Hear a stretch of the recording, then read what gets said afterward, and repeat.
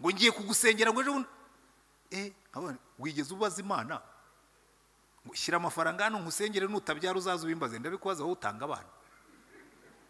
Yewe numvise umukozi w'Imana avuga gutyo nifata kwitama nkavuga ngo abantu b'Imana Imana itubabari. Hari amasunzu ya rusake adafite umuriro. Nkiri umusore nari mfite kamera. Icyo gihe mu gihe cyacu mubona muri kino gihe abantu bafotoza amatelefone ariko izi telefone ntazariho. Kamera ntabwo zagirwaga n'abantu benshi. Nari mfite rero kamera ifotora neza. Narafotoraga pe nkanakuramo n'amakashi. Ngo ariko ngo niyo ukoze ibyaha nta kibazo ngo kubera ko Yesu yarabirihiriye. Ntabwo ibyo ari ukuri. Ntabwo Yesu yigeze arihirira ibyaha byacu ngo tubigumemo. Yabirihiriye kugira ngo tubivemo.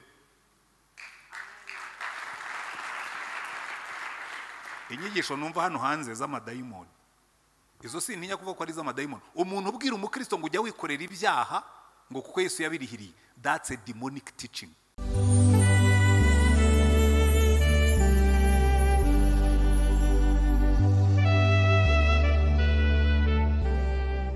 Ngirwa no kwizerwa agiye kuvuga ijambo rya nyiri ijambo ryamuhaye ijambo ryamugize uwo ari we. Ntabwo yabasha kuriterura, ntabwo yabasha kurivuga ubwe wenyine adaherekejwe n'umwuka wera w'Imana. Niyo mpamvu musengeye kugira ngo mwuka wera w'Imana amufashe kuvuga iby'iryo jambo mu izina rya Yesu, kugira ngo amukoreremo, kugira ngo imyuka iri imbere yawe ihembukire imbere y'ubwiza bwawe. Urakoze Data wa twese wo mu ijuru, tukwakiriye muri we tugukomera amashyi. Ni mu izina ry'umwana Yesu tubyambaje dushima. Amen. Amen. Koze Madame Bishop n'ubuyobozi bw'iri torero n'urubyiruko rwantumiye, mwarakoze mwese. Amen. Nabo tugiye gufatanyira ijambo mwese mwakoze kuhaba. Ndagira ngo dutangire dusoma ijambo ry'Imana. Intego dufite uyu munsi ntabwo ndi bwisubiremo. Ababwiye ko nitwa RUTAYISIRE Antoine, pastori torero Anglikani ry'u Rwanda, paruwasi ya Remera aho bita mu Giporoso. Nuko ni presenta. Hanyuma turasoma mu Balewi. Inyigisho tugiye kwiga yitwa akamaro k'igicaniro mu bubyutse bw'umuntu ku giti cye. Babimpaye mu Cyongereza, kubigarura mu Kinyarwanda ni nkuko no gucishiriza. Amen. The importance of an altar in the revival cyangwa personal life. Nabishyize mu Kinyarwanda akamaro k'igicaniro mu bubyutse bw'ubuzima bwawe cyangwa mu guhembuka kubuzima bwawe. Haleluya. Turareba ibintu bitatu. Icya mbere turareba imiterere y'igicaniro. Kandi abantu bavuga igicaniro abantu benshi igicaniro. Turareba imiterere y'igicaniro. Icya kabiri tuze kureba akamaro k'igicaniro. Icya gatatu turebe kubaka igicaniro. Hanyuma turasoma nabwo ibice bitatu. Abalewi twihuse. Abalewi ibice bitandatu. Abalewi ibice bitandatu kuva ku murongo wa mbere. Haravuga ngo Uwiteka abwira Mose ati, tegeka Aroni n'abana be uti, iri ni itegeko ry'igitambo cyoswa kijye kiba ku nkwi zacyo zo ku gicaniro kirareho buke, umuriro wo ku gicaniro uhore waka. Umutambyi yambara ikanzu ye y'igitare n'ikabutura y'igitare, ayambare ku mubiri we, ayore ivu ry'igitambo cyoshejwe cyakongorewe n'umuriro ku gicaniro, ariyorere iruhande rw'igicaniro, yiyambure iyo myambaro yambara indi, ajye gusesa iryo vu inyuma y'ingando z'amahema ahantu hadahumanijwe. Umuriro wo ku gicaniro uhore waka ntugasinzire, umutambyi ajye awushyiramo inkwi uko bukeye, awushyiremo igitambo cyo koswa igice cyose mu bwoserezo bwacyo, awoserezemo urugimbu rw'ibitambo by'uko bari amahoro. Umuriro wake ku gicaniro rudaca ntugasinzire. Amen. Turasoma mu gitabo cyo Kuva ibice bitatu. Ni igitabo kibanziriza icyo ngicyo, ibice bitatu. Kuva ibice bitatu. Turava nanone ku murongo wa mbere tugeze ku wa gatandatu nanone. haravuga ngo icyo gihe Mose yaragiraga umukumbi wa Yetiro sebukwe umutambyi w'Imidiyani, aturukiriza umukumbi nyuma y'ubutayu ajya ku musozi w'Imana witwa Horebu. Marayika w'Uwiteka amubonekerera mu kirimi cy'umuriro kiva hagati mu gihuru cy'amahwa, arareba abona icyo gihuru cyakamo umuriro nticyakongoka. Mose aribwira ati reka ntambike ndebe iri shyano riguye menye igituma igihuru kidakongoka. Uwiteka abonye yuko atambikishwa no kukireba, Imana imuhamagara iri hagati muri icyo gihuru iti Mose, Mose. Aritaba ati karame. Iramubwira iti wikwegera hano kandi kwetura inkweto mu birenge byawe, kuko aho uhagaze aho ari ahera. Kandi iti ndi Imana ya so, Imana ya Aburahamu, Imana ya Isaka, Imana ya Yakobo. Mose yipfuka mu maso kuko atinye kureba Imana. Amen. Hanyuma umurongo wa nyuma tugiye gusoma cyangwa imirongo ya nyuma tugiye gusoma turayisanga mu gitabo cy'Abami, Abami igice cya 18, Abami ba mbere, Abami ba mbere igice cya 18. Turasoma kuva ku murongo wa 36 tugeze kwa 39. Haravuga ngo nuko agejeje igihe cyo gutamba igitambo, uwo ni Eliya bavuga. Eliya umuhanuzi yegera igicaniro aravuga ati Uwiteka Mana ya Aburahamu na Isaka na Isirayeli, uyu munsi bimenyekane ko ari wowe Mana mu Bisirayeli, kandi ko ndi umugaragu wawe nkaba nkoze ibyo byose kubw'ijambo ryawe. Nyumvira Uwiteka, nyumvira kugira ngo aba bantu bamenye ko ari wowe Mana kandi ko ari wowe ugarura imitima yabo. Uwo mwanya umuriro w'Uwiteka uramanuka, twika igitambo cyoswa n'inkwi n'amabuye n'umukungugu, ukamya amazi yari mu ruhavu yose, maze abantu bose babibonye bikubita hasi bubamye baravuga bati Uwiteka niwe Mana, Uwiteka niwe Mana. Amen. Amagambo atatu, icyambere imiterere y'igicaniro. Amen. Abantu bose iyo uvuze igicaniro, umuntu wese wabaye mu Rwanda cyane cyane ababaye mu cyaro aho borora inka, ahita yumva ahantu bashyira umuriro bagashyiraho ibyatsi hanyuma hagacumba umwotsi. Igicaniro kimaze iki cyo kwirukana imibu n'amasazi n'utundi dusimba twose tubangamira inka. Haleluya. Ubwo n'ubwoko bwa mbere bw'igicaniro. Ubwoko bwa kabiri tubusoma mu bitabo ariko bamwe twarabubonye. Umuntu wese wagiye mu iduka ry'umuhindi, mu iduka ry'umuhindi bakunze kugiramo ibigirwamana byabo. Kimwe gifite umutonzi umeze nk'uw'inzovu, ariko icyo nenda kubabwira si icyo ngicyo. Kera nkiri umusore nari mfite kamera. Icyo gihe mu gihe cyacu mubona muri kino gihe abantu bafotoza amatelefone, ariko izi telefone ntazariho. Kamera ntabwo zagirwaga n'abantu benshi. Nari mfite rero kamera ifotora neza, narafotoraga pe nkanakuramo n'amakashi. Noneho ahantu najyaga njya gukoresha amafoto muri Photolab, hari Photolab ryari iduka ry'umuhindi, badevelopaga amafilimi, badevelopaga amafoto. Iyo wajyaga kuri Photolab mu gitondo kare mbere yuko batangira gukora akazi, icyo kirwamana cyawe cyari ahantu hagaragara kimeze nk'umugore gifite umutonzi nk'uw'inzovu ureba hasi. Mu gitondo wajyagayo ugasanga barimo kugitwikira ibintu bihumura neza. Icyo nacyo ni igicaniro. Haleluya. Ikindi tubona muri Bibiliya dusoma ku igicaniro cy'Uwiteka, cyo cyari cyendaga gusa n'icyo cy'Imana z'Abahinde, ariko cyo ntibatwikagaho ibihumura gusa, batwikagaho ibitambo. Ntabwo navuga ngo bizima, barabanzaga bakagikeba ijosi, amaraso bakayakuramo ndetse bakakibaga, bakavanamo ibinure, urugimbu, noneho igitambo bakagishyira ku nkwi bakagitwika imbere y'Uwiteka. Kimwe mu bintu bihumura cyane ni brochette. Mushaka kumva uko mu rusengero rw'Imana hahumuraga, muzanyure ku bubari bwotsa brochette, kuko hahoraga hahumura odeur ya brochette, kuko Imana yari yavuze ngo iki gicaniro cyanjye hajye hahoraho umuriro kandi hahoreho igitambo n'igishira bashyireho ikindi. Umuriro ujye uhora waka ntukazime, kandi igitambo ntikizabure ku gicaniro. Haleluya. Ibinure byose babitwikiraga imbere y'Imana ngo bikaba umubabwe mwiza uhumurira Uwiteka neza. Amen. Njya mbwira abantu b'abadamu, hari abajya bajya kwibagisha ibinure bakabigabanya, hari abajya bajya mu majimu bagafata amarejime ngabwira ariko ubundi biroroshye. Ubundi Imana yaravuze ngo ibinure byose mujye mubitwikira imbere y'Uwiteka.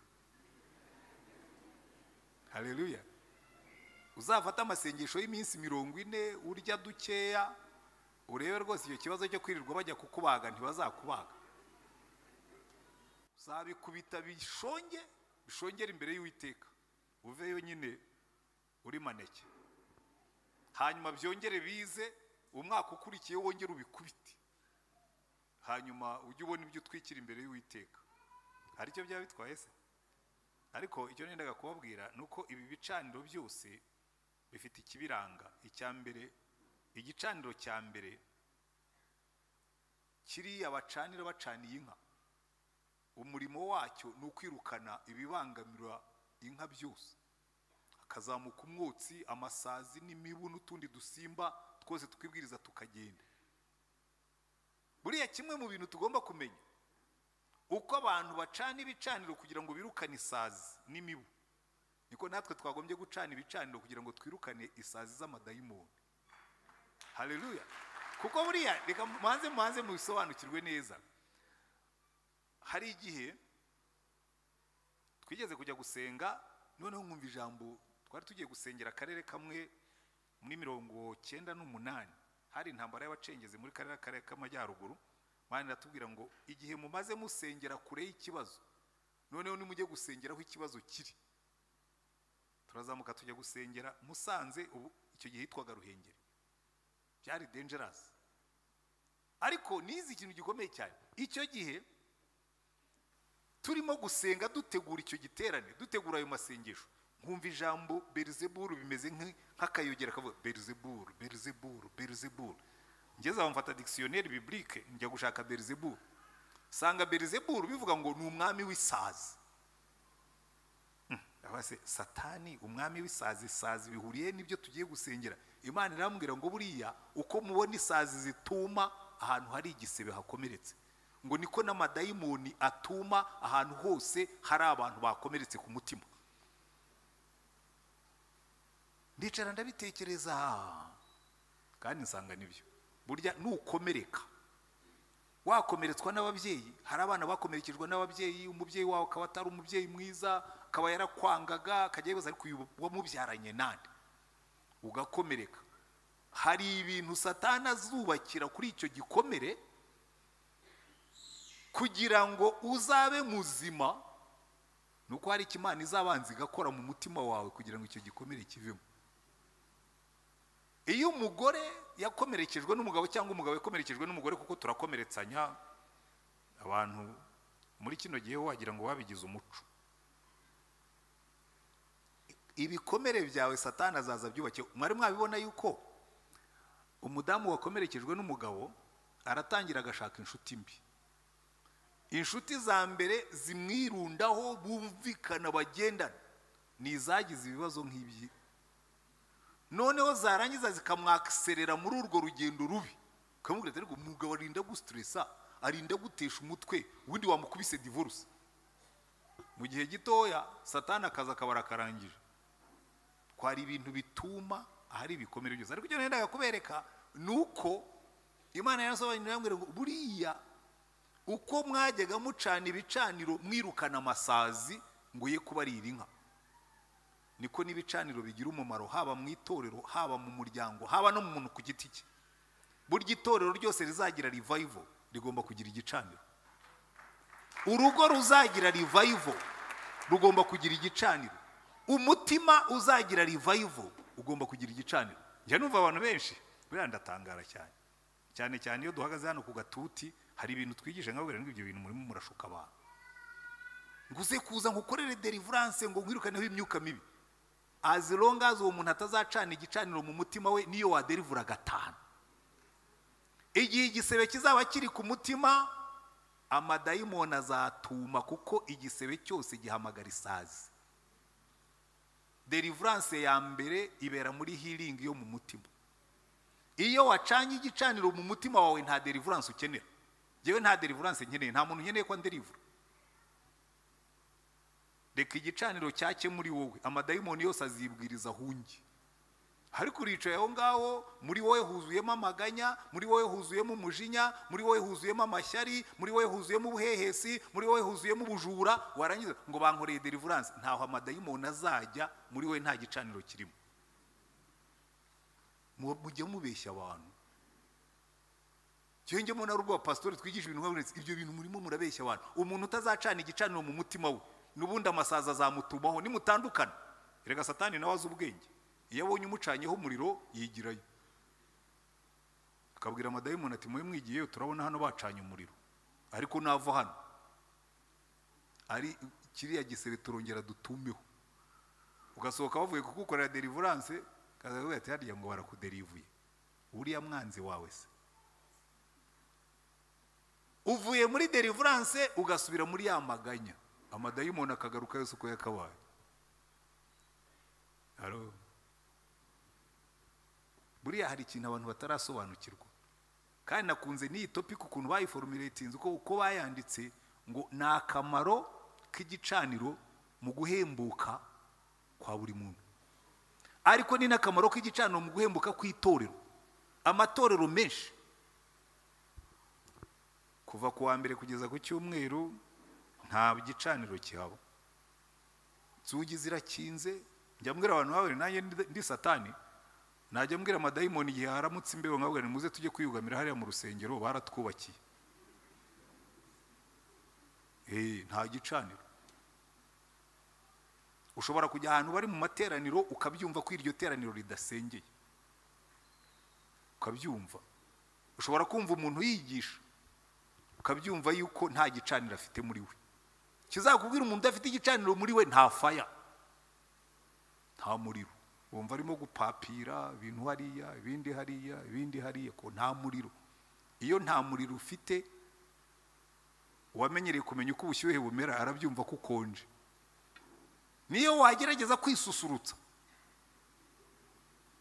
Umukecuru ngo yari yarongowe, ariko muri no minsi umenya bazajya babikora ari benshi nabonye bimaze kuba umuco. Umukecuru ngo yari yarongowe n'umuhungu w'umusore.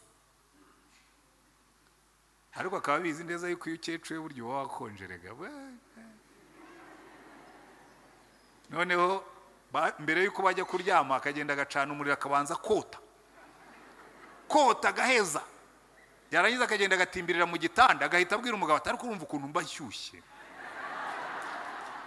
Ati nkuvuye kota umuriro wese. Niyo wakwitugatuga ukota umuriro w'abandi, iyo uvuyeho urongera ugakonja kuko ubushyuhe ntabwo burimo kuva muri wowe bwavaga hanze. Niyo mpamvu Yesu yabwiye abantu aravuga ngo umuntu nanyizera, haleluya, ngo umuntu nagira inyota azaho ndi anywe, ngo unyizera wese ngo imigezi y'amazi y'ubugingo izatemba iva muri we, ntabwo izatemba iva hanze ijya muri we, oya izaba iri muri we, ijerikani yazajya yigendana, ntabwo azongera kugira inyota kuko imigezi y'amazi y'ubugingo itemba iva muri we ijya hanze. Haleluya. Naho hari abantu bahora bavomererwa kuko ntibigeze bivomera ngo batunge container yabo. Hari abantu muzabona bahora babungera bakava ku rusengero rumwe, bababwiye igiterane kuri Betesida bakajya ku Kivumba, ejo icyo kuri Zayoni bakaba bakivumbye. Ibyo nta kibazo mbonamo. Ariko ikibazo nuko iyo avuye muri ibyo biterane murongera mugahura ugasanga ni wa wundi. What's the problem? Ntabwo yivomereye amazi, ahora avomererwa aruhirwa. Imana yabwiye abayisirayeli bavuye muri Egiputa arababwira ngo igihugu mugiyemo ntabwo ari nka cya kindi cyo muri Egiputa aho mwasaruraga imyaka muwanje kuyivomera, ngo ni igihugu kigushirizwa imvura n'Uwiteka. Haleluya. Twebwe niwo murimo dutuyemo, guhora uvomererwa no revival. So igicaniro icyambere cyari gifite uwo murimo wo kwirukana amasazi. Ikindi gicaniro kiriya twabonye ari kiriya cy'Abahinde ari n'icy'Uwiteka tubona muri Bibiliya. Umurimo wacyo wari uwo kuranga yuko Imana ihari. Uhinjiye wese akumva impumuro yaho akamenya ngo aha hantu hari Imana. Haleluya. Aha hantu hari Imana, bakumva impumuro. N'Imana ikavuga ngo mujye mucana mushireho. Kandi buriya ikikwereka itandukaniro ry'Imana, iriya y'Abahinde bacana ububani bigahumura ariko burazima. Imana yaravuze ngo ya igicaniro cyanjye cyo ntikizamere nk'ikizo mana, umuriro ujye uhora waka ntukazime. Kandi igicaniro kijye gihora ku igitambo kijye gihora ku gicaniro ku manywa na nijoro, n'umutambyi ajya byitaho igitambo nigishiraho ashyireho ikindi. Hari abantu bamwe bashyira igitambo ku gicaniro mu kwezi kwa mbere, hanyuma ntibamenye yuko gikongoka, ntibongere kugisubizaho mu kwa kabiri. Hari abashyiraho igitambo ku wa mbere, ku wa kabiri kikaba cyavuye ku gicaniro, cyane cyane ko twebwe ibitambo dutamba n'ibizima. Ndaza kubigeraho. Paulo yandikiye Abaroma aravuga ngo mutange imibiri yanyu ibitambo bizima byera bishimwa n'Imana. Igitambo uragifata wakinaga ku gicaniro yari kizima kigasimbuka. Zare wa Kristo iyo wabwiye ibintu bikomeye, ariko se ngo pastor asigaye aturushya, ngo baradusaba byinshi, ngo urabona ngo umuntu ngo afite ibimugoye, ngo ariko ngo n'Imana igomba kubyumva. Iyo umuntu adashaka kuba igitambo arabanza akakubwira ngo n'Imana irabyumva. Uzabwira umuntu ababarira bamwanga urebe, azakubwira ko n'Imana ibyumva ko bitashoboka. Hari umuntu nari ngiye gusengera kandi yari yabinsabye, murambitseho ikiganza numva muri ibintu biratogota. Ndamubwira ntuzi ikintu Imana imbwiye, irambwiye ngo banza ubabarira baguhemukiye bose hanyuma igukize. Arambwira ngo niba ariyo kondisiyo Imana ishyizeho ngo nibyihorere, ngo izabanze nkize nzababarira hanyuma. Ndamubwira nti rero byakugoye, kuko hari ibintu duciga amatira tukabikomeza tukanga kubirekura kuko biri precious. Kandi bimwe muri ibyo duciga amatira dutyo ni ibintu bitadufitiye umumaro. Ubundi iyo ufite ishyari, iyo ugirira abandi ishyari bikugirira uruhe mumaro? Iyo uhekenya amenyo ngo nuko Imana umuntu yamuhaye umugisha wibwira ngo urawumwambura.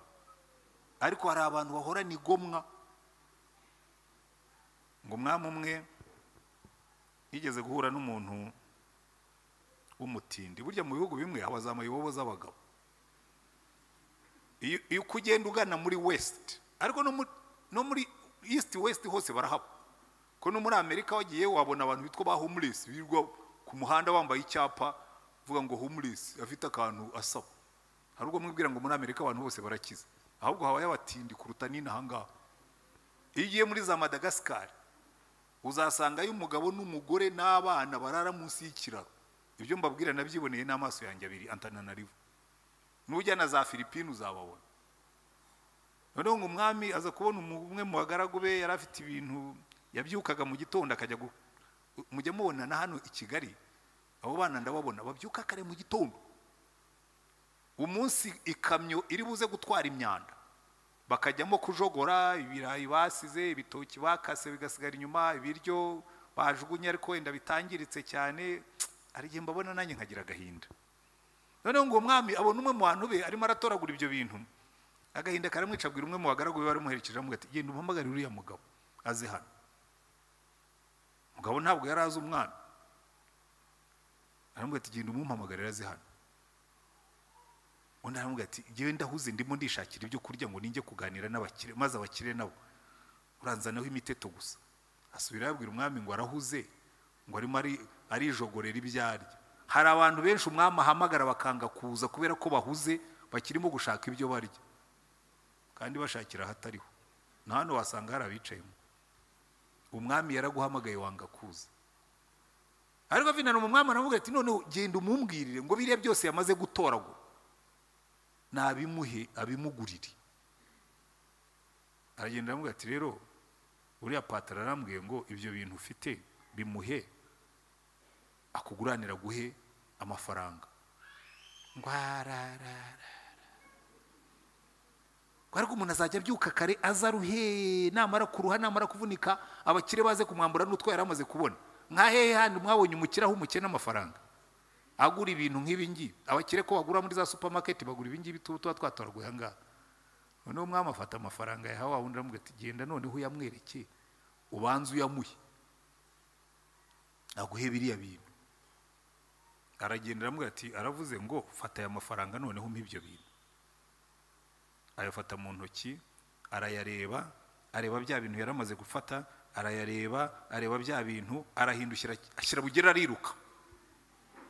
Umwami aramureba ati yewe, ati umuntu yabaye umutinda bari umutindi no ku mutima. Umuntu umuhaye amafaranga arayatwaye na biriya bintu arabitwaye. Ariko kenshi natwe niko tumera, Imana iraza ikaguha agakiza ariko na bya bintu ukanga kubirekura. Ni wangaye waho mu busambanyi ariko kubera ko gusenga biraryoha ariko no gusambana ntibibiha. None waje mugure kuki urimo kuvanga ngo erega urumva ngo n'Imana igomba kubyumva ngo ntibiba byoroshye.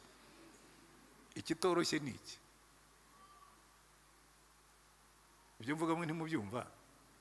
Hari abantu bameze batyo. Buriya rero ikintu gikemura ibyo byose ni igicaniro. Igicaniro. Reka turebe akamaro k'iki gicaniro, natangiye no kukavugaho. Akamaro ka mbere ka kiriya gicaniro. Igicaniro cy'abashumba kirukanaga imibu. Ariko igicaniro cy'Imana ko ndashaka kwihuta ngo ngere ku mutima w'inyigisho. Kirukana ibidakwiye byose. Haleluya. Abo ndaza kubera kuko bacana igicaniro kuko nicyo cyangombwa.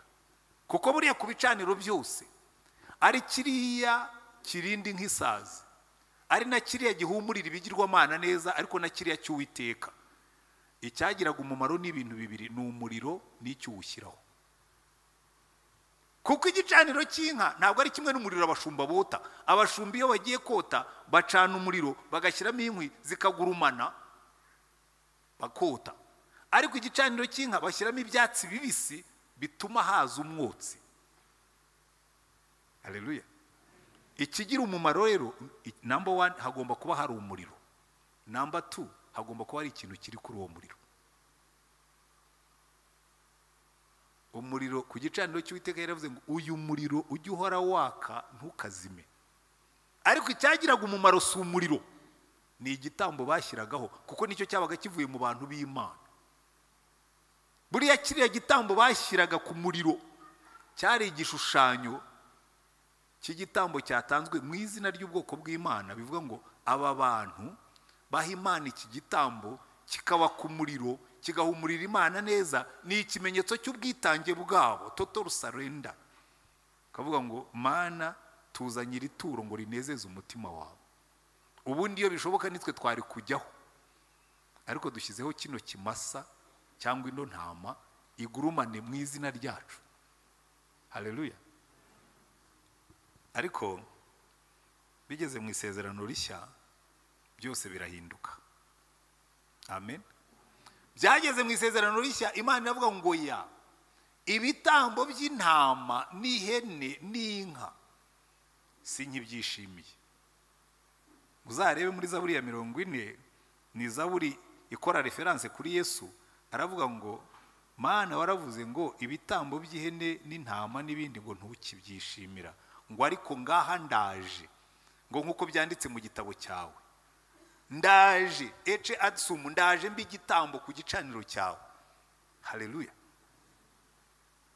Iki rero nicyo kintu cyahindutse buriya mu isezerano rishya, kuko Yesu yaraje. Biriya bitambo by'intama n'ihene n'ibindi byose aravuga ngo ya ibi ngibi igihe cyabyo cyararangiye, reka mbereke uko batanga igitambo kinezeza Imana. Afata ubuzima bw'abushyira ku gicaniro ku bwacu. Haleluya. Noneho ngo Imana ibirebye iranezerwa, iravuga ngo yes, mbonye umuntu ushobora gutamba igitambo kikanezeza ijuru. Amina. Ihene n'intama n'ibindi byose arabisimbura kuko we yabayeho mbere na mbere, ariho kandi azahoraho iteka ryose. Twari dukeneye igitambo nk'icyo ngicyo kijya imbere y'Imana. Noneho ari ibyakozwe kera n'ibikorwa ubu n'ibizakorwa byose bikaba birahagijwe, byose akaba arabitunganije. Ariko arangije aratubwira ati namwe nimukurikire mu birenge byanjye, namwe mu bitambo bizima. Haleluya. Namwe mu bitambo bizima. Iki rero nicyo kintu gikomeye cyane. igicaniro cy'Uwiteka ntabwo kigikeneye inkwi z'umuriro, ntabwo kuko Imana yizaniye umuriro wayo. Niyo mpamvu nuriya muriro wacanaga igicaniro cy'Uwiteka kiriya yabwiraga Mose ngo abwire Aroni, umuriro wacanye kiriya gicaniro wari umuriro wavuye mu ijuru. Haleluya. Imana niyo yaje yicanira kiriya gicaniro. Niyo mpamvu ba Nadabu na Abihu bigeze kuzana umuriro ngo wakuye hanze. Imana iravuga ati no, irabakubita barapfa. Uyu muriro w'umunyamahanga ntuzakora ku gicaniro cyanjye. Ariko twebwe Imana yarabihinduye, iravuga ngo ngiye kubasaba mu bitambo ariko umuriro ndawizanira. Amina. Ngiye kubasaba muri bitambo ariko umuriro ndawizanira. Niyo mpamvu Yohana Umubatiza atangira kubwiriza yaravuze ngo ubugenda babatirisha amazi, ngo ari kuje nyuma yanjye araza kubabatirisha umwuka n'umuriro. Mwe muzabatirizwa mu muriro uvuye from on high, muzabatirizwa umuriro uvuye mu ijuru, umuriro w'umwuka. Haleluya. Kajya ku gicaniro Imana ikamanura umuriro. Iki ni ikintu gikomeye cyane, kandi uwo muriro wo uraza ukaguma muri twe. Reka tugaruke kuri cya gihuru cya Mose. Haleluya. Igihuru cya Mose, Mose yarahagaze abona igihuru, abona kiragurumana ariko ntigikongoke. Ariko atari ngo that's so special. Bishoboka bite ko kino gihuru gikomeza kikaka ariko ntigikongoke? Abantu benshi iyo babisomye bumva wenda cyari kirimo kugurumana, ariko njya nibwira ko Mose yabyutse mu gitondo yahuye intama abona igihuru kiragurumana. Kuko nkatwe twaragiye mu mashyamba, ni ibintu byahoragaho, wabonaga ishyamba rishya, nta nubwo wabitindagaho. Ariko kugira ngo Mose aze kugira amatsiko nuko kiriya gihuru kigomba kuba cyaragurumanye igihe kirenze icyo ubundi byafata ngo igihuru kibe cyarangije gukongoka. Ashobora kuba yahuye intama abona igihuru kirimo kiragurumana, agarutse nimugoroba abona kiragurumana, aravuga ati that looks bizarre. Kiriya gihuru cyagurumanaga mu gitondo n'ubu kiragurumana. Asubiyeyo umunsi wa kabiri abona kiracyagurumana, aravuga ati noneho biriya birarenze, reka njye kureba ni iki kiri muri kiriya gihuru, ni iki gituma kiriya gihuru kigurumana ntigikongoke. Aratambika agiye hafi akubitwa n'inkuba for the second time. Ubwa mbere yakubiswe n'inkuba kubona igihuru kidakongoka, n'amagambo yakoresha avuga ngo reka ntambike njye kurebera ishyano ryabaye. Abigeze hafi haza ishyano rya kabiri, noneho igihuru kiramuhamagara. Ari kugira ngo ntibyagutungura, ntibyagutera ubwoba. Uje ugahagarari cya mbere wabonye igihuru kigurumana ntigikongoke, uravuga uti reka njye kureba kiriya gihuru ni ibiki byabaye. Wagenda wakigera iruhande kikaguhamagara, kandi kikaguhamagara mu izina. Mose ijambo yakurikijeho yaravuze ngo ahantu hagomba kuba hari ikintu kirenze, ati karame, kinyabupfura cyinshi. Yita kimuha amabwiriza. Mbere yuko Imana imwihishurira yabanje kumuha amabwiriza, namubwira ngo kuramo ibyo bikweto byawe kuko aho hantu hagaze nahera. Haleluya. Muraza kubona aho bihurira. Ngo Mose akuramo inkweto yikubita hasi. None Imana iramubwira ngo ndi Imana ya Aburahamu, Imana ya Isaka, Imana ya Yakobo. Impamvu iki gihuru kirimo kugurumana nuko cyicayemo Imana. Kandi nimwitegereza muri Bibiliya muzabona ahantu henshi Bibiliya iravuga ngo Imana yacu ni umuriro ukongora. So Imana yacu ni igicaniro ubwayo kigenda. Iyo iri mu gihuru kiragurumana ariko ntigikongoke. Haleluya. Umuntu utuwemo n'Imana igatura muri wowe, ikiyizira ikaba muri wowe, nawe uhinduka nk'icyo gihuru kigurumana kandi ntigikongoke. Urukundo ukunda Imana ntiruzagabanuka kuko Imana ituye muri wowe. Igitambo wowe ukaba igitambo, Imana ikaba umuriro, igatura muri wowe ukaba nka kiriya gihuru, ukajya ugurumana ntukongoke. Haleluya. Jewe nakijwe mfite imyaka 25, maze imyaka 40 nkizwa, kandi ibi ndabivuga ndabyumva. Hari inzara n'inyota nagiraga nkiri umusore, kandi numva uko ngenda nsaza ahubwo irushaho kwiyongera. The fire is still burning. Umuriro uracyagurumana. hari abantu babwira ngo rega ngo umuntu akorera Imana ngo yageraho ngaho akananirwa ngo yagera ngeho agasubira inyuma ngo yageraho ngaho akajya gushaka ibindi akora. Aho igihe njya gushaka ibindi nkora abantu bajya bambaza ngo ubuse ngo nujya mu kiruhuko cy'izabukuru uzakora iki? Nzakomeza nkora ibyo nakoraga. Kuba ntayobora paruwase ntibivuga ko ntavuga ubutumwa. None se ubundi ahanga nimba kubwiriza ni muri paruwase yanjye. Abantu bamwe bagatangira no kumpa suggestion ngo buriya ngo washaka nk'inka ngo ugashaka ahantu ugura ifamu. Ngiye njya kuragira inka naraziragiye ndi umwana nzasaza ndagiye abantu. Ntabwo umva rwose nasezeye abandi ngo buriya ngo wenda ngo wareba ngo ugakora nka ka ministry ngo ugashinga ishuri. Nabaye umwarimu uzi imiruho yo kuba umwarimu. Noneho hari n'ishuri ryanjye njya gutanga amaraporo muri ministeri ngaho nagiye mu makimbirane n'abana. Oya ntabwo ibyo nabikora nshaje. Ngo wenda ngo ugatangira nka wenije nshaje. Uza amajoro nararaga nandika za proposal nyorwa AAA. Ibyo narabirangije, it's part of the past. Ubu ngubu nzicara hanyuma numva ko Uwiteka atura mu muntu ukaba igihuru kigurumana gute. Wajya ujya kubwiriza abantu bakavuga ngo ariko ya musaza ngo yabwirije wumva harimo fire. Kuko wiriwe nka wa mukecuru wewe utumuriro waza nyine murumva ukuntu ushyushye bati nkuvuye ko utumuriro wese. Kabura uti je ntabwo na wose ndawugendana urimo hano ndawumva ugurumana. Amina. Ndagira ngo ibingibi mu bitekerezeho cyane. Tubi bitambo hanyuma Imana izana umuriro. Kuko kiriya gihuru kigurumana ntigikongoke. Ibanga ryacyo nuko Imana yari yicayemo. Imana yaragiye yicarira mu gihuru tu. Hozaga bodero kiriya gihuru ko kigurumana ntigikongoke. Urashaka kuba bene icyo gihuru kigurumana ntigikongoke. Reka Imana yicare muri wowe. Haleluya. Nkondo ukuntu buriya Paulo ni icyitegererezo cyiza. Paulo aravuga ati yewe Paulo ibyari indamu yanjye byose. Aba Filipi ibice 3. Ibyari indamu yanjye byose mbireba nk'igihombo. Ati ubu ndashaka kumenya Kristo ngo menye n'imbaraga zo kuzuka kwe. Urumva passion ya Paulo. Yandikira Abagalatiya ibice 2:20 arabwira ngo ubu ngubu ndiho ariko sijye uriho. Ngo nabambanywe na Kristo ariko ndiho. Ngo ariko sijye uriho ni Kristo uriho muri jyewe. Ngo ibyo nkora byose nkiri muri ubu buzima mbikoreshwa no kwizera umwana w'Imana wankunze akanyitangira. Haleluya. Mwumva gurumana. Uzareba inzandiko za Paulo zose ziba ziri dynamic. Akavuga ngo ubu ndababwira ngo jewe ngo ndashaka gutwara ubutumwa ngo nkabugeza naho butari bwagera. Ngo passion, fire.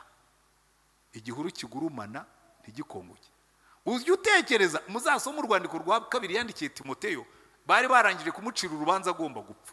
Ruriya rwandiko rwo rurantangaza. Akamubwira ati Timoteyo mwana wanjye ubu jewe urubanza rwararangiye nshigaje gupfa. Bamaze kuncira urubanza rwo gupfa meze nk'ibisukwa ku gicaniro. Narwanye intambara nziza, narangije urugendo, narinze ibyo kwizera, ariko ubu ngumbikiwe ikamba ry'ubugingo umwami wacu udakiranirwa azaha bamwizeye bose. Haleluya. Arangije aramubwira ngo kandi ngo nuza ngo uzanzanire ibitabo nasize kwa Karupo ngo cyane cyane ibyimbo. Aracyasoma kandi baramaze kumucira urubanza rwo gupfa. Ntabwo yihebye. Haleluya. Yewe nkunda bene abo bantu baracyagurumana. Amen. Na mbere yuko apfa yigeze kwandika aravuga ngo ati kubwanjye kubaho ni Kristo no gupfa byambera inyungu. Ni munshiri buryo ndamererwa neza, ni munshiri buryo ndamererwa neza kuko giye umuriro uragurumana ntuzima. Amen. Kuko Imana yicaye muri we.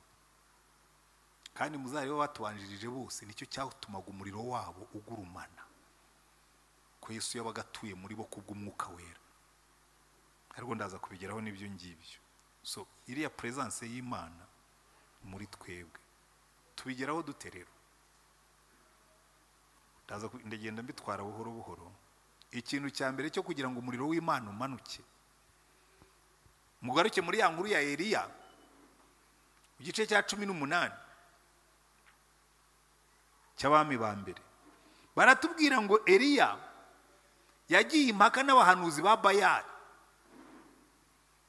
kandi bo bari benshi, bona bashara ubateranije bageraga kuri 850.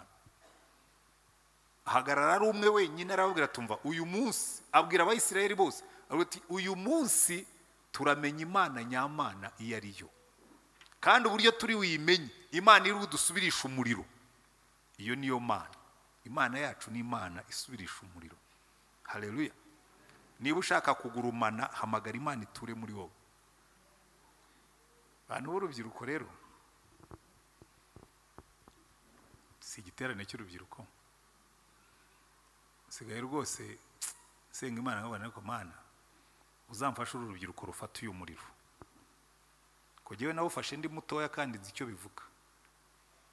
Ariko urubyiruko muri no minsi sigaye ubona bameze nk'abakoze muri asbestos.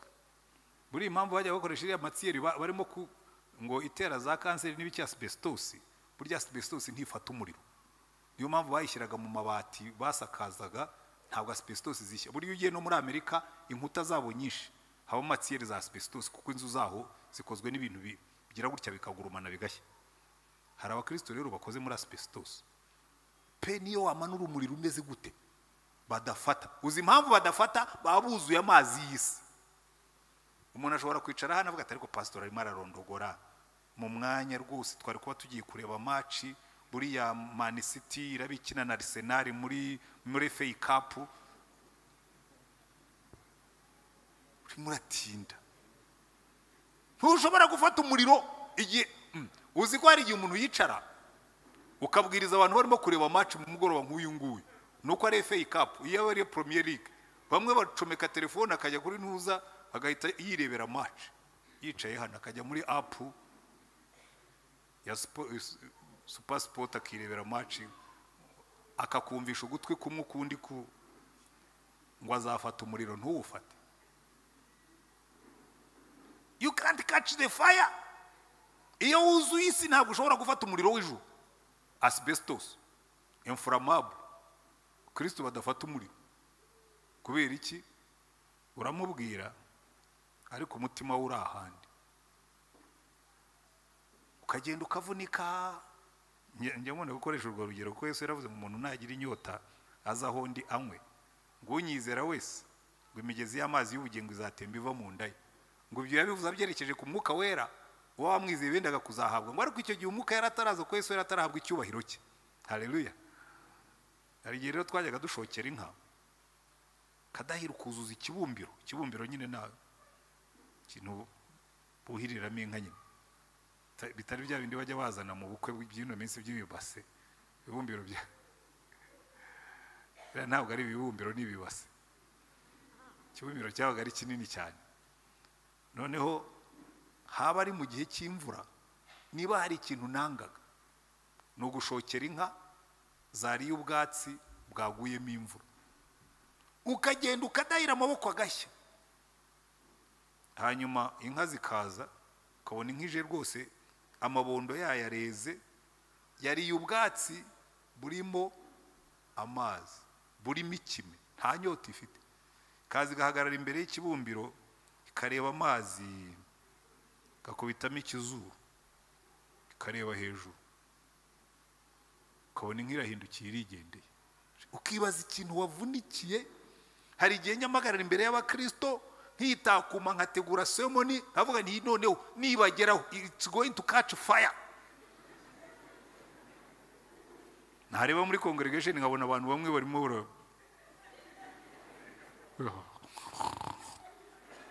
umuntu ashobora gusinzira ate ndimo gupreachinga sermon naraye w'ijoro.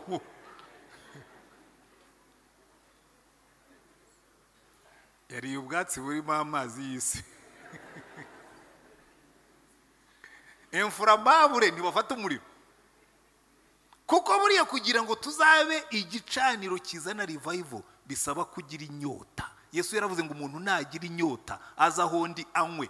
Ikiriya gihe, haleluya, Eliya aragenda abwira abantu ati muze kuza twe turebe Imana nyamana. Buryo uzi icyo yakoraga, yaretse abahanuzi ba Bayali abari bo babanza, kuko yarabizi neza yuko Bayali nubwo yari imana y'inkuba niko babyizeraga. Aravuga ati ngiye guhinyuza Bayali, mbereke ko nta muriro uri muri Bayali. Umuriro wa Bayali ni nka rya sunzu rya rusake. Kera ngo isake yategekaga inyamaswa zabonaga ifite isunzu ritukura zikaba zizi ko habamo inkuba, yazunguza gutya zigahinda umushitsi, turi inkuba ishobora kudufata. Arabokeye Bakamira agendera yibwira ati ariko nyakubahwa mutware rusake, ubigenza ute ngo utunge umuriro mu isunzu ariko we gushya umutwe? Rusake aramubwira ati ibi ngibi ni ibitukura gusa, nta muriro ubamo.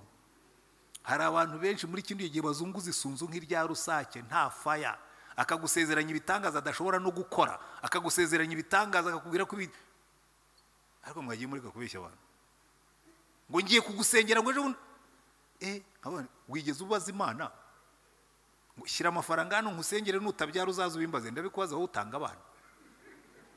Yewe numvise umukozi w'Imana avuga gutyo nifata kwitama nkavuga ngo abantu b'Imana, Imana itubabari. Hari amasunzu ya rusake adafite umuriro. Eliya yarabizi yuko buriya Bayali nta mana irimo, nta nkuba ya Bayali yari ihari. Arababwira ati muzane abahanuzi ba Bayali. Ashera cyari ikintu cy'igikingi bacinga ngo nicyo cyayikururaga, bagashinga Ashera na Bayali, byarajyanaga. Aba Bayali baraza n'abashera baraza. Aravuga ati turareba Imana ifite umuriro ari yo uyu munsi. Ati kandi kugira ngo mumenye Imana nyamana reka mbahinda ya bukuru ni mubanze. Burya ikintu Eliya yakoraga, yateye inzara n'inyota mu bantu. Bicara bategereje kubona Bayali manura inkuba, bageza saa 4 bategereje inkuba ya Bayali, bageza saa 5 nta nkuba ya Bayali, bageza saa 6 nta nkuba ya Bayali. Inyota irabica bategereje kubona igitangaza. Ngo bigejeje saa 9 isaha ubundi batambiraho igitambo cy'Uwiteka Imana nyamana. Haleluya.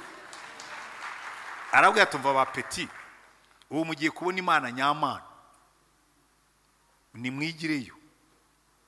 Ngo yabanje gukora iki? Ngo yarabanje asana igicaniro cy'Uwiteka, azana amabuye 12 nk'uko ibicaniro by'Uwiteka byakorwaga. Arabanza abwira Abayisiraheli ati nimunyegere mwigire hafi murebe uko Imana ikora. Ngo asana igicaniro cy'Uwiteka, ngo azana ikimasa cy'imfizi yarayikata, kuko ntabwo umuriro w'Iteka ujya umanuka nta gicaniro, nta gitambo kiri ku gicaniro. Hari abantu benshi bashaka ko umuriro umanuka kandi nta bitambo bihari.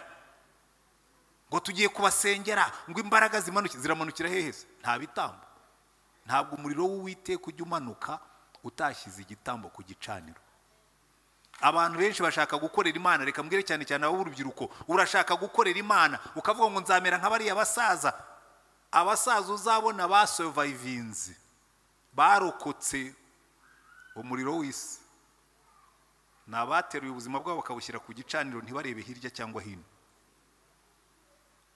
Niba mushaka gukurikira mu ntambwe zacu, ni munyura inzira twanyuze. Haleluya. Kandi Imana ikubwira ngo tanga ubuzima bwawe bw'igitambo, ni ibintu biri practical, ntabwo ari ibintu by'amagambo. Reka mbaye ingero 3. Iyi Imana iguhamagaye, say yes. Uvuge ngo mwami Imana nditabye. Yewe nakijwe mfite imyaka 25, nkora ikintu cyabaye impindura amatwara n'impindura buzima. Nandikira Imana ibaruwa ndayibwira ngo Mana warakoze kunyihanganira imyaka namaze mu byaha, kugena ari umunyabyaha. Sinigeze mba umusinzi, ariko nari umuntu. Nta mwana nabyaye hanze, ariko nari umusambanyi. Ibyo rero umuntu abivuza ari umupastor, we pastor ndibyo bintu ukabivuge. Genda umunyabyaha Yesu yagiriye neza, impamvu umukorera nuko nzaho yankuye. Buri impamvu abantu batakiva mu byaha, dutinya kubabwira ko natwe twigeze kuba abanyabyaha tukabivamo. Bakavuga ngo pastor wagomba kuba ari special, ngo yavutse ari intungane. Navutse ndi umunyabyaha. Yesu aramfata, arambabarira, arangeza, arantunganya. Ariko kugira ngo Yesu azakweza gutunganye nuko umwemerera. Abantu bamwe baravuga ngo azabikore natabikora ngo ubwo nyine ngo nta kundi byagenda. Hari icyo bizagusaba. Bizagusaba kuba igitambo, bizagusaba kwihambira, bizagusaba kwizirika, bizagusaba kwifata, bizagusaba kwirinda. Ntabwo Imana ari izabikora mu mwanya wawe. mufite inyigisho z'ibinyoma barimo kubagaburira muri no minsi zimeze nka y'amazi yo mu byatsi by'inka bibuza kunywa amazi nyamazi ngo hari ubuntu butsaze ngo mu buntu ngo ntabwo umuntu yigora ubuzwa n'iki kwigora hari ubwo Satani azareka kukuririmbira ngo ariko ngo niyo ukoze ibyaha nta kibazo ngo kubera ko Yesu yarabirihiriye ntabwo ibyo ari ukuri ntabwo Yesu yigeze arihirira ibyaha byacu ngo tubigumemo yabirihiriye kugira ngo tubivemo inyigisho numva hano hanze z'amadayimoni izo sintinya kuvuga ko ari z'amadayimoni umuntu ubwira umukristo ngo ujya wikorera ibyaha ngo kuko Yesu yabirihiriye that's a demonic teaching none se yawe yarapfiriye iki niba tutazava mu byaha yari kubyihorera ubuntu akabusuka nk'imvura Yesu yaradupfiriye ngo tuve mu byaha duse nawe icyo Yesu atakora ntukagikore amen haleluya none umuntu akakubwira erega Imana iravuga ngo Yesu yaraje ngo kugira ngo abe mukuru wacu agire bene se basa nawe tugomba gusa na Yesu ibyo by'umuntu umbwira ngo nzakora ibyaha ngo kuko Yesu yarabirihiriye ndamubwira that's a demonic statement amaraso ya Yesu atwezaho ibyaha iyo twakoze accident ariko ntabwo atubwira ngo ujye uhora ukora ama accident wari uzi ko ukoze accident ubigambiriye no muri niyo dutwaye imodoka ugiye ugakora accident ubigambiriye ntabwo insurance kwishyurira warabivuze ukavuga turiya muntu nzamugonga hanyuma one day ukamugonga iyo bakoza ankete bagasanga wari warabivuze ntabwo insurance yishyura nta nubwo bakubabarira nk'umuntu wagize ibyago babyita man murder uba wishe umuntu ntabwo ari accident ntabwo bibera muri accident babibara mu bwicanyi none umuntu aragenda ukakubwira ngo ujya wikorera ibyaha ngo Yesu yarabirihiriye ntabyo ibyo yarabirihiriye ngo tubivemo ntabwo uzafata umuriro w'ijuru urimo kugotomera ibyaha ntibishoboka ntibijyana ntibikorana ariko icyo mbabwira abo muzabona baramye maze imyaka 40 nkizwa kandi nkorera Imana kandi nta gahunda afite yo kubivamo ku myaka yanjye ibintu ntavuyemo mfite imyaka 25 simbivemo mfite 30 simbivemo mfite 40 simbivemo nkifite 50 simbivemo ntabwo nzabivamo mfite 60 kuko iyo ugeze muri iyi myaka tugezemo ibyisi byinshi ubutangiye kubitera umugongo birimo kwinjira muri forgotten ubuse najya kwiba amafaranga ngo nyakoreshe iki umwana wanjye wanyuma azarangiza kwiga ejo bundi ukiyanduriza izina ku kintu kitazakugirira umumaro nabuze kuyiba nkifite abana biga segonderi n'abenda kujya university nge kuyiba bararangije ngo bimarire iki sibundi nayibahe ko ngiye kujya mu kiruko cy'izabukuru nari mfite nyogokuru kera nkamubwiriza ubutumwa yari afite nakijwe afite imyaka 85 abana ngo nyogokuru wari ukwiye gukizwa twarabanaga nyine papa yari yaramumaye ngo mbane nawe kuva ndi umwana aho nyogokuru wari ukwiye gukizwa rwose narakijwe n'urifuza ko nawe uzapfukijijwe nyogokuru akajyambwira ku mwana wa ko njya numva muvuga ngo abantu bihana inzoga ujye ubona hari izo nywa ntizananiye ntizananiye ntubizi si wowe wajya gushyiriraho itabi se ushyiraho igishirira ku nkono y'itabi hari igihe ubona nkinywa simbinywa nkikubita hasi rikanyica ko njya numva se ngo bihana ubusambanyi ubu ngo ugiye ninde wansambanya ngana gutya ko ntabwo yumvaga ikintu ari bukizwe ariko iyo wakiriye Yesu agatura muri wowe ugera muri iyo myaka noneho bya bindi by'isi bitakigukurura ugasigara ukururwa na Yesu wenyine kuko n'ibindi byose bahita kigufiteho imbaraga ugasazira muri Yesu ariko mbabwire kuva mfite iyo myaka 25 nandikiye Imana rero nti guhera uyu munsi warakoze kunyihanganira mu byaha byanjye none warakoze kunyereka Yesu nsezeye ku byaha ariko wayisezerano ujye umpamagara igihe ushakiye unyohereza aho ushaka nzajyayo isaha ushakira n'icyo ushaka ko nkora nzagikora shyiraho signature ndasinya Imana igomba kuba yaricaye mu ijoro ikavuga ngo yes ngo that's a good sacrifice ku gicaniro cyanyu kandi rwose nabonye Imana ikora kandi nabonye Imana iyo watangiye gukorana n'Imana hari ibyo igusaba kureka kandi atari na bibi jewe nakoraga mu muryango w'ivuga butumwa mbwiriza ubutumwa ntwika nk'uko abajene basigaye bavuga. Bukeye Imana irambwira ngo igihe cyawe muri uyu muryango, kandi nibwo byari bimaze kuryoha. Natangiye muri ngenda n'amaguru, mva ku maguru njya kuri moto, mva kuri moto njya mu modoka ya Corolla Toyota Corolla second hand, nyivamo njya muri RAV4, ngeze muri Prado irambwira ngo igihe cyawe hano ko kirarangiye. Njya kuba pastori, nangaga igipastori mw'abantu mwe. Rero muri abantu mu mirimo ibaho ikorera Imana, igipastori kiza muri last category kuri jewe. Abapastori babaho nabi, n'abapastori barayura, abapastori bahora bimuka cyane cyane nkatwe rero muri Anglikano ho. Nanjye maze kwimuka gatatu uretse ko ntazongera, nzimuka njye wanye ariko ubwo bizaba ari ubwa kane. Bahimuka ugira gutya musenyeri yarota akaba yakwimuye, nkavuga nibi ntabwo nzabijyamo. Noneho Imana ihengera ibintu bimaze kuryoha, umushahara umaze kuba comfortable, sigaye mfite imodoka ya Prado ngenda munange nkumva ndi umugabo. Imana irambwira ngo igihe cyawe hano kirarangiye, kandi wowe ntuzabifatanye, usezere ujye kuba pastori full time. Mana nibuka ko nasinyiye kwaho izambwira kujya nzahajya, kandi ikizambwira gukora nzagikora. Nti adusum dore ngaha ndaje. Ndahaguruka njya kuba pastori, umushahara uhita wigabanyaho 5. Imana irambwira ngo mukiranutse azabeshwaho no kwizera, kandi kugeza uno munsi yarabinyeretse ko ariko bimeze. Haleluya. Iyo ushyize ubuzima bwawe ku gicaniro nk'igitambo, nyiracyo aravuga ngo ubwo wabaye igitambo cyanjye, ibisigaye ubimparire bigitambo. Kuko ndabiza abajene benshi kugira ngo muzajye gukorera Imana urabanza ukabaza Imana ibintu byinshi. Ese umushahara uzabungana ute? Ntabwo Imana itanga interview my friends, yo itanga order. Urabiza umuntu ajya muri interview bakakubaza ngo wumva ngo wahembwa nkangahe, uwo nawe ugatangira kubaza ese muzampemba ngahe. Imana niguhamagara uzavuge ngo here I am. Rero jambo ry'Ikilatini nakomeje gukoresha adusum nicyo bivuga, dore ngaha ndaje. Ibisigaye ubwire ngo ubwo ndi igitambo, ibisigaye uzabyitaho. Kandi irabikora believe it, irabikora. Haleluya. Ngira ngo muzabaze bishop hano kugira ngo wibakire urusengero, nawe ashobora kuba hari ibitambo yatanze.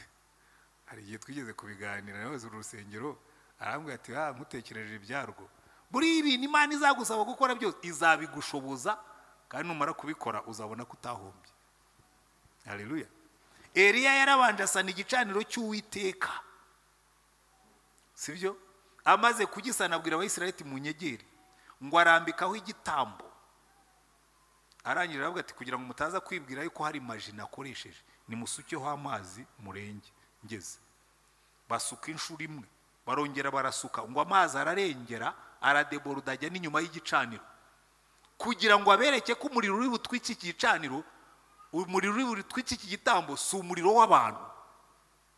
Yigira inyuma aravuga ati rero Uwiteka Mana ya Aburahamu, Mana ya Isaka,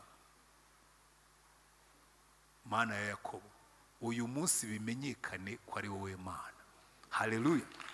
Ngo yamaze kuvuga aricyo gusa, babona umuriro umanutse mu ijuru, ukubita cya gitambo, ukijyanana n'inkwi, ukijyanana n'amabuye, ukijyanana n'umukungugu na y'amazi, ngo abantu bose bikubita hasi baravuga ngo Uwiteka niwe Mana. Haleluya. Imana ikeneye abantu bagiye gushyira ibitambo ku gicaniro, bakavuga ngo Mana noneho manura umwuka n'umuriro.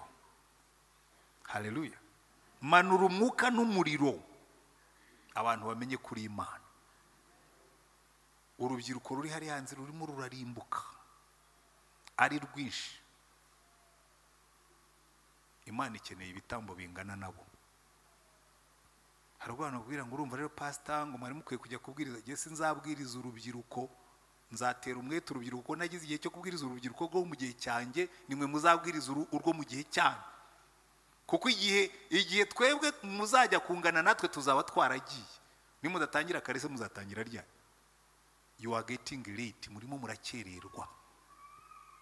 Iyo umuriro wamanutse, ariko murabizi, uzi igikurikiraho iyo umuriro wamanutse. Ndimo ndasoza, iminota mikeya hanyuma tugasenga nkaba ndashoje. Mujye mu Bakorinto ba kabiri babwire ko bigenda iyo umuriro wamanutse. Abakorinto ba kabiri mu gice cyaho cya mbere igice cya kabiri. Abakorinto ba kabiri igice cya kabiri umurongo wa 14. Ariye nandika nihuta nkandika ibitari byo. Abakorinto ba kabiri ibice bibiri umurongo wa 14. Haravuga ngo ariko Imana ishimwe kuko ihora iturangaje imbere ikaduha kuneshereza muri Kristo. Haleluya. No gukwiza hose impumuro nziza yo kuyimenya. Imana ishimwe ihora iturangaje imbere ikaduha kuneshereza muri Kristo no gukwiza impumuro nziza yo kuyimenya aho tugenda hose. Haleluya. Urumva icyo bishaka kuvuga? Iyo ufashe ubuzima bwawe ukabushyira ku gicaniro, Imana ikamanura umuriro, abantu baratangira kumva atari ko hano ko hari ibintu bihumura. Iyi brochette irimo iraturuka hehe? Bakwegera bakavuga ati ni wowe bashyize ku gicaniro ko twumva urimo guhumura. Kabati ndimo umuriro, harimo fire inside, ndimo ndabaninga, ndimo ndatogota. Haleluya. Kumva muri wowe hari ibintu bitogota, wabumbura kanwa bakamenya ko wamize Yesu. Haleluya. Bakwicara iruhande bakumva fire. Erega nyabwira abantu Kristo wenje bakubwira ngo turagwa, wabuzwa n'iki kuko keri wacu bari bafite uburyo bwo guhana imbwa zaryaga amagi. Nakuzi wacu haba imbwa, noneho bagashyushya igi. Iyi mbwa yabaga irya amagi, igihano bahaga imbwa igacika kurya amagi, bagashyushya igi mu mazi, shyiramo amagi nka kwa kundi tujya dutogosa amagi tugiye kuyarya. Byagera muri dogere 100 bagahamagara imbwa bakarinagira, kubita mu kanwa. Imbwa yakubita iryinyo kwigira ishyushye, igashya amatama, igashya ururimi, igashya kwa here. Ntabwo imbwa yongeraga kurya amagi, cyari igihano gikomeye. Njya mbwira abakristo, niba mushaka ko badayimoni babatinya, nimureke Imana bateremo umuriro. Mudayimoni azagutamira ntashya amatama. Ayavuga ngo bariya rero mubona, nubona umuntu ufite fire ujye umuhungira kure yagutwika. Ariko impamvu abantu benshi Satani bafata ntibatwika, ahubwo bafite ibintu bisa n'umuriro. Bakoze tattoo, bakoze painting y'umuriro kuri bo, bakambara n'amashati ashushanijeho umuriro, ukagira ngo bafite umuriro. Nagasaku gusa ariko nta fire. Araza agasakuza hano, yasohoka hariya agatangira gukabakaba abakobwa, agatangira gusoma batari zone musomana. Niba atari umugabo wawe umusoma ugira gute? Nta fire. Umukobwa ufite fire nta muhungu umukinisha. Kera nigeze kubikora nkiri umupagani. Abakobwa naramukunze cyane, ansubiza ku murongo. Twari tuvuye gusura abantu, hanyuma umukobwa mwiza twiganaga nzamutereta nyine nk'abapagani bose. Arahagarara arandeba, arambwira ngo rero nkubwire ngo ibi ni iby'abapagani, je sindi umupagani kazi. Ibyo ngibyo rwose ndashaka kukubwira ko mu maso yanjye urasuzuguritse, uragayitse. Nanjye kuko numva ndasuzuguritse, ndahindukira musaba imbabazi, ndavuga nti izina ry'Imana sinzongera kukubwira amahomvu, umbabarire gusa. Neza giye gutamira umukobwa nsanga ntuzashake kurya umwana.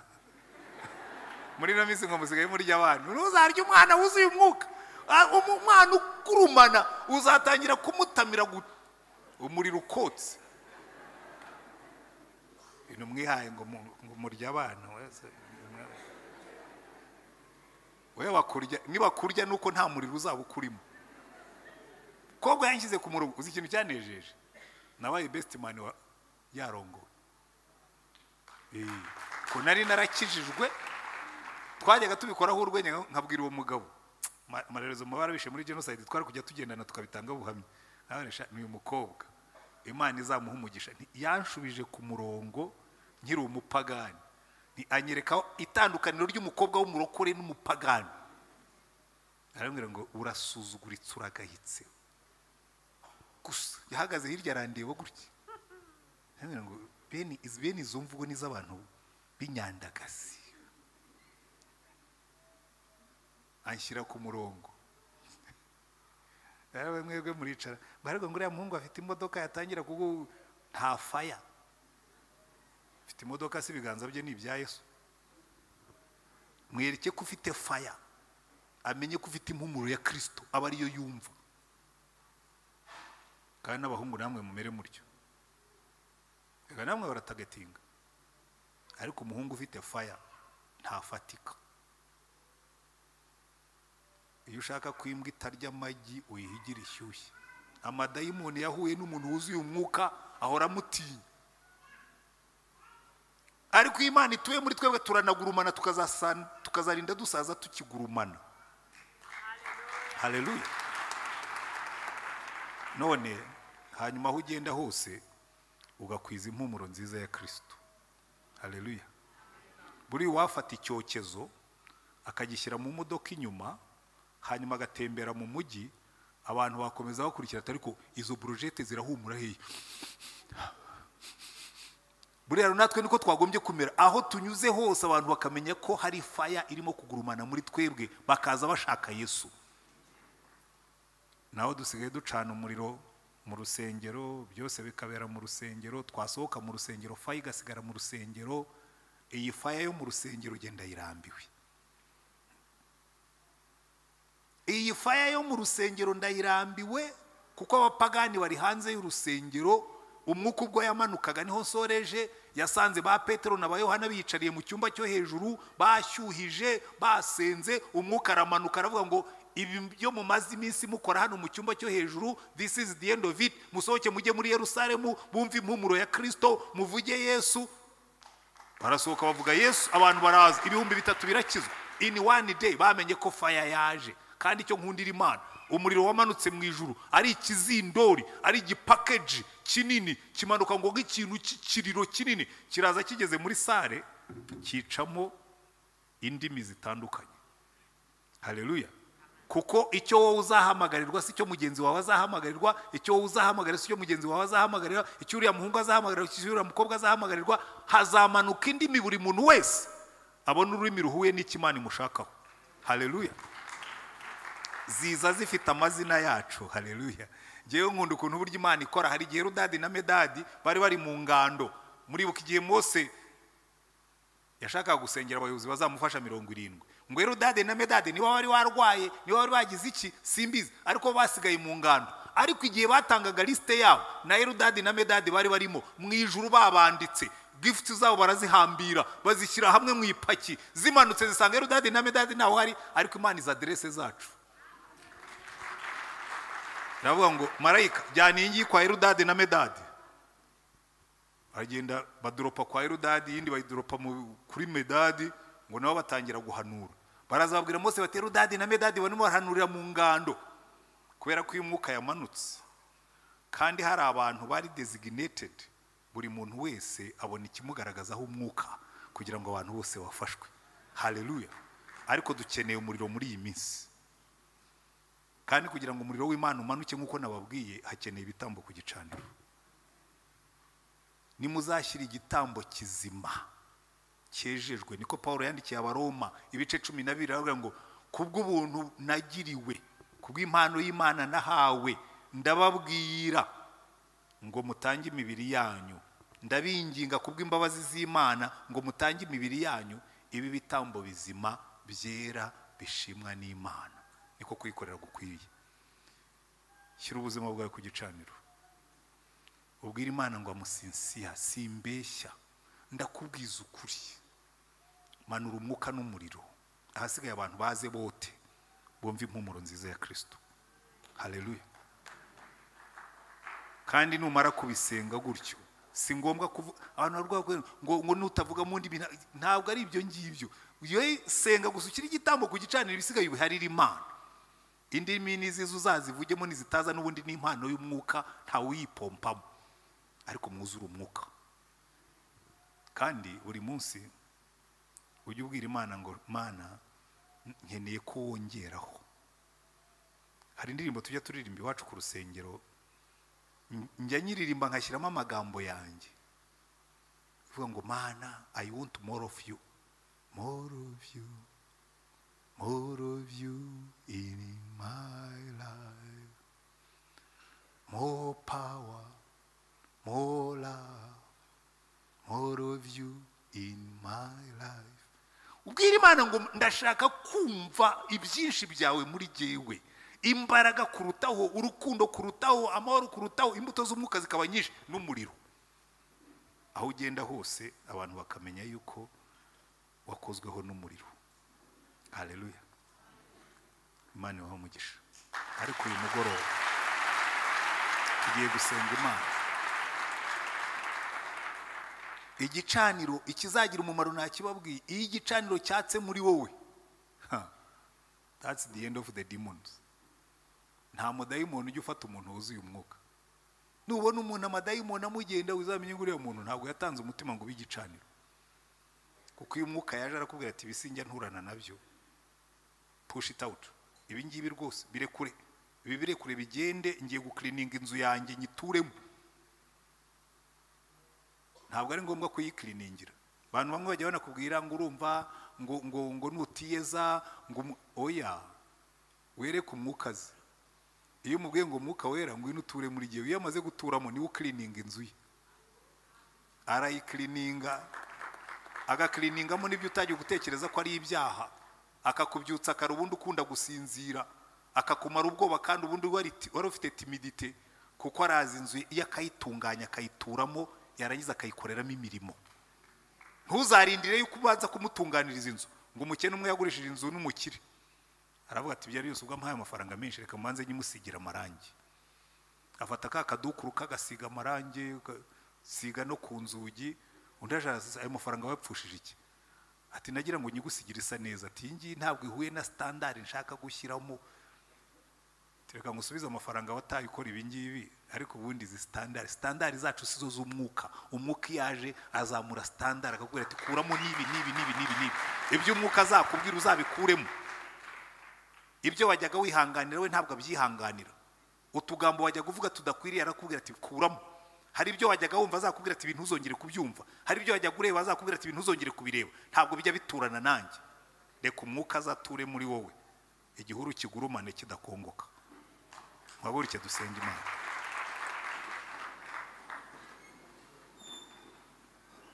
Kuko igicaniro nikigurumana ibintu bitatu bizakoreka.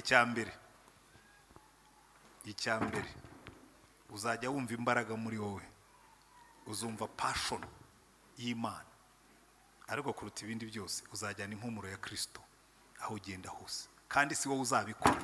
Yesu yaravuze ngo muzahabwa imbaraga umwuka wera nabazaho, ngo mubabaga wo kumpamya i Yerusalemu ni Yudaya kugeza ku mperuka y'isi yose. Haleluya. Iyo muri wowe Imana ituyemo ibindi irabyikorera. Niyo isigamo amarangi, niyo yirukanamo ibyo idashaka, niyo yagura imbago z'ubuzima bwawe, niyo ikora.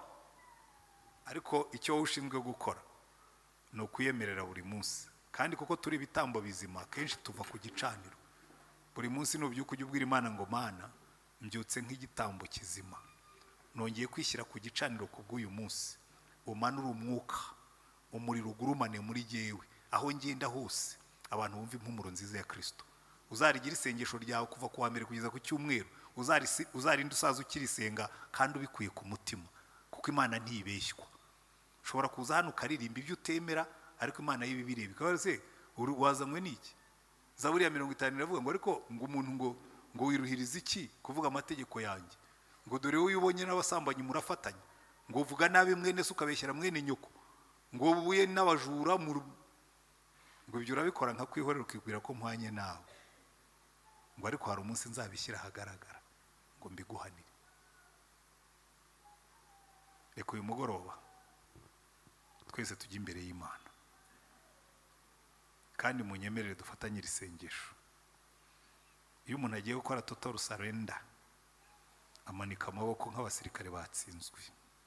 Tuzamura amaboko tubwire Imana ngo Mana munyemerere nsenge musubiremo kugira ngo uri isengesho ryacu twese. Mwami Imana, uyu mugoroba tukumanikiye amaboko nk'ikimenyetso cyo kukwiyegurira.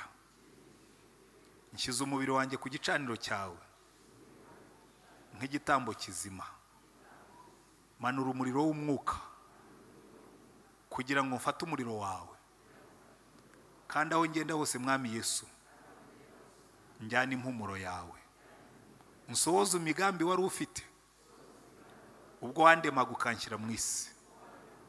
Kandi mwami Yesu uyu munsi mfashe icyemezo, nzakora ibyo umbwira, nzavuga ibyo umbwira, ukosora umutima wanjye, uwuturemo, uwutegeke, umpe kugurumana ariko ntazima, umpe kumurikira abandi, mpeshe izina ryawe icyubahiro, mbera abandi umugisha.